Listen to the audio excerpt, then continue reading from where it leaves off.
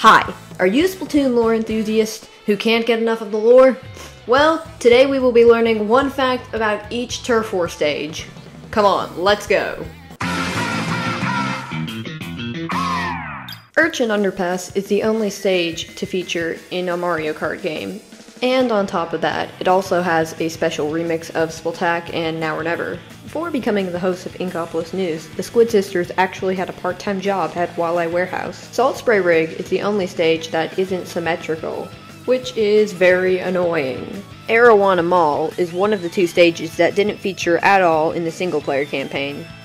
Port Mackerel's French name is Haddock Docks. A haddock is an actual fish. Here's a short one for Kelp Dome. Kelp Dome is owned by a person called Granny. No clue who they are. It's Bluefin Depot may just have the best one here. Alright, let's get into it. At the end of the story mode level, undeniable flying object, you can go closer to where the undeniable flying object is, and after beating the undeniable flying object, if you stand around after the music stops, apparently you can hear moans and creepy noises.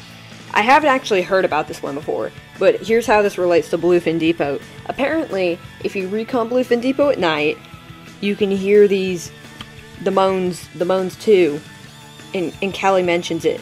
That one I didn't know about before making this. That's actually really cool. Yeah, it sounds like Salt Spray Rig has a skinwalker problem.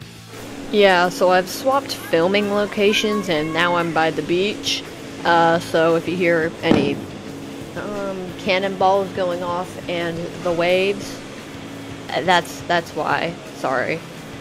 Also, I said the wrong thing and I felt the need to clarify. I'm not on the beach. I'm on the balcony, in a chair. I have a noise reduction thing, so it'll drown out most of the noises, hopefully. Yeah. Fact for Amore Towers. If you are trying to get to the enemy team spawn, you can't. It's too high to reach. Moving on to Camp Triggerfish. Camp Triggerfish has a spelling mistake in its name in the Spanish version. It's supposed to be spelled C-A-M-P-A-M-E-T-O space A-R-A-W-A-N-A. Instead, it's spelt, you know, the first word, A-R-O-W-A-N-A. Okay, Flounder Heights has a bit of a weird one. So, near the end of a match, according to my source, the horn of a tofu seller can be heard. I'm gonna let you listen to that now, just so you know what I'm talking about. It's kind of weird.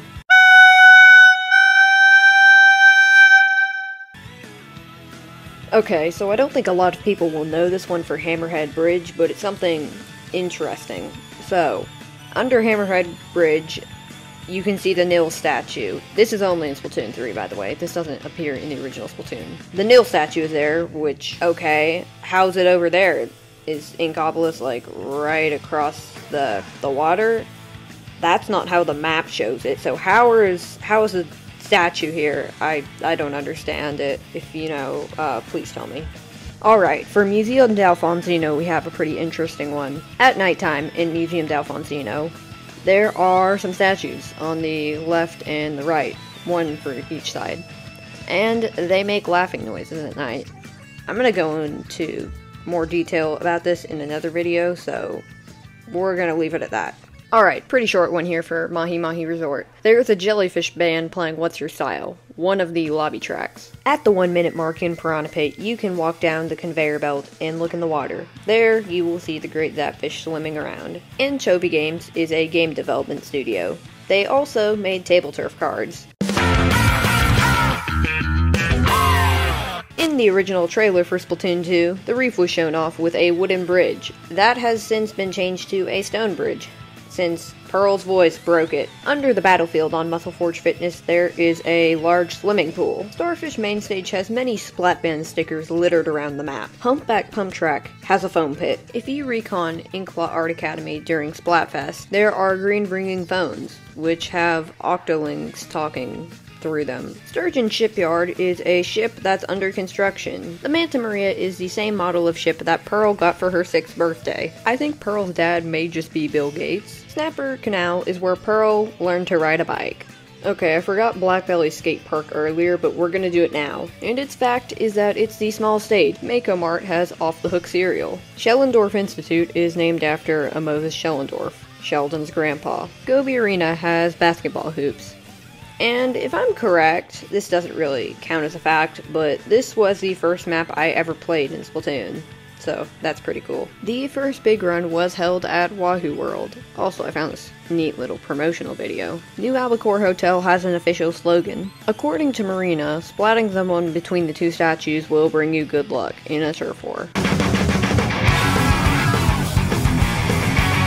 Scorched Gorge is a national park. Eeltail Alley once had a glitch where if bringing a big swig roller, you would be able to hit a certain spot on the map and cause a huge lag spike. A vendor at Hagglefish Market actually buys Deep Cut's treasure. For some reason, the helicopter can, fly underground in Undertow Spillway. Mincemeat Metalworks is one of the only places in Splatoon where you can see cars. Brownwater Springs has a glitch where you can jump into the water at your spawn and not die. During the 1-minute mark on Umami Ruins at a Splatfest, you can go to the Alpha side and a statue's eyes will start glowing. More creepy stuff. And now, we have come to the last fact. Barnacle and Dime is a shopping mall. And now, we have come to the end of this journey, learning about Splatoon stages. Some of them less interesting than others. If you enjoy this kind of thing, subscribe. Next month, we are going to be talking about Splatoon when it gets scary. I think that's going to be an interesting video. I hope you'll come back for that. But until then, don't get cooked, stay off the hook.